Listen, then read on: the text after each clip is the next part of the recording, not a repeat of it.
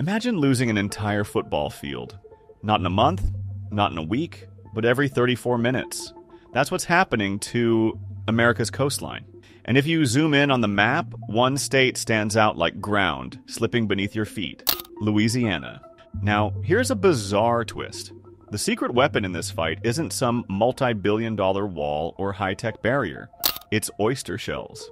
Yes, the same leftovers from your seafood dinner are now being used to rebuild lost land, slow down deadly erosion, and even clean our oceans. Sound unbelievable? It's already working, and volunteers are hauling thousands of tons of discarded shells from restaurants straight into the Gulf. Louisiana has already lost a landmass the size of Delaware. Just gone, washed away. And projections say the state could lose the same amount all over again in just 50 years. That means more billion-dollar disasters, more displaced communities, and even greater environmental fallout. But here's where it gets wild. What if oysters could not only stop this, but reverse it? You're about to see how trash becomes treasure, how food waste becomes infrastructure, and how nature might just save itself if we let it. Let's dive into the unexpected solution to one of America's most pressing climate battles, and why you might be eating part of the answer. The problem: a coast that's disappearing fast. Let's start with the basics. Louisiana is being eaten alive by water. Since the 1930s, it's lost over 1,900 square miles of land. That's not erosion, that's obliteration. And the cause? It's complicated. On one side, you've got oil and gas development, which carved thousands of canals and pipelines through fragile wetlands. These channels act like open wounds, letting saltwater pour in, killing freshwater vegetation that once held soil in place.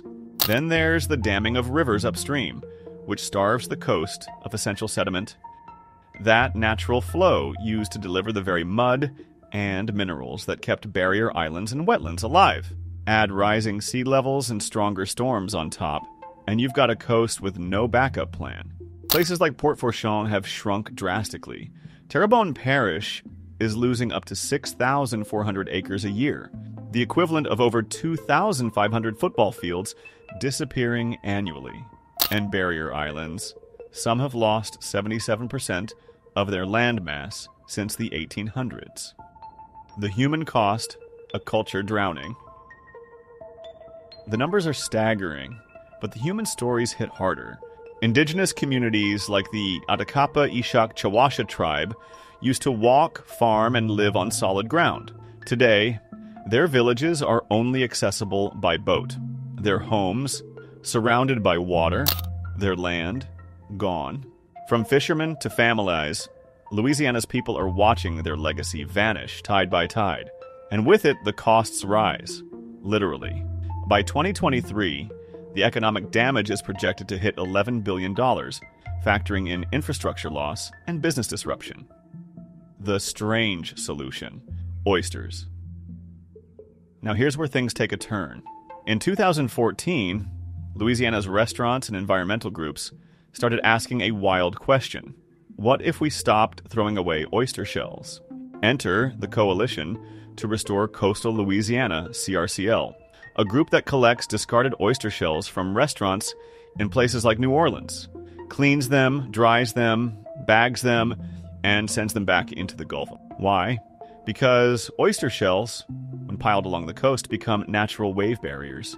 Instead of concrete walls that crack and crumble, these biological buffers absorb wave energy, reduce erosion, and, get this, grow over time. How oyster barriers work.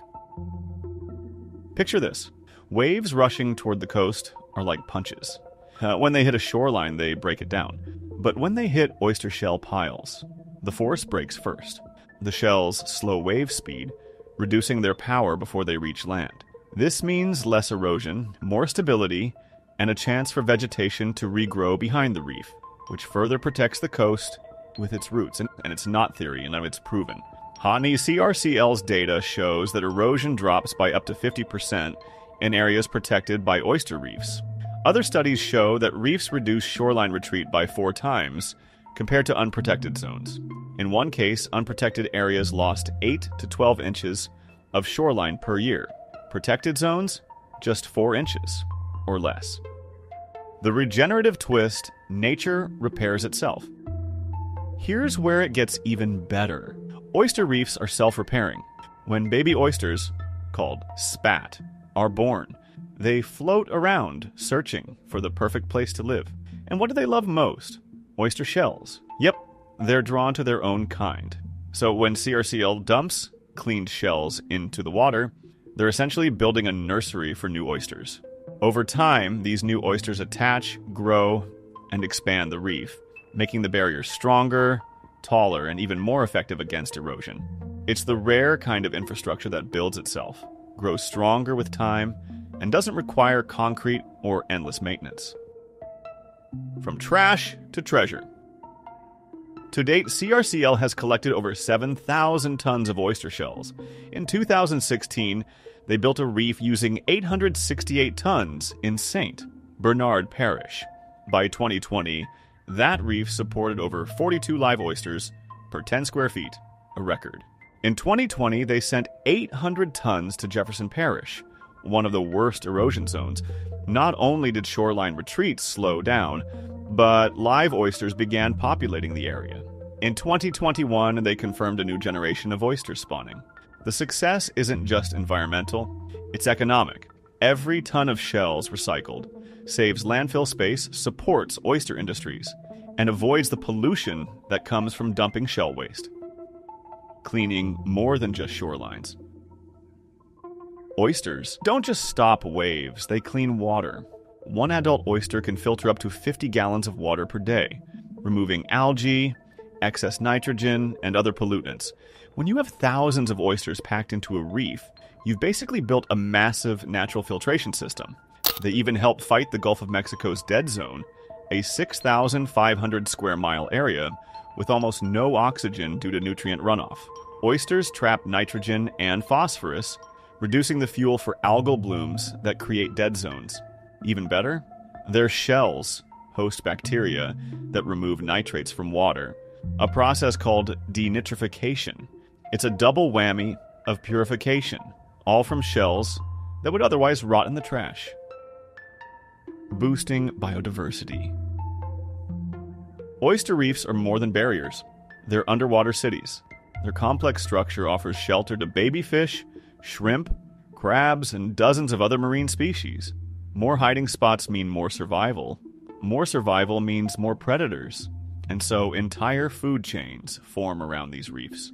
For coastal Louisiana, that means more seafood, healthier ecosystems, and stronger livelihoods. Just ask the Atakapa-Ishak Chawasha. 2 years after receiving a reef, their waters saw a surge in aquatic life. And it's not just fish. Birds, amphibians, and mammals benefit too. So, let's bring this home. America is losing its coast. Fast.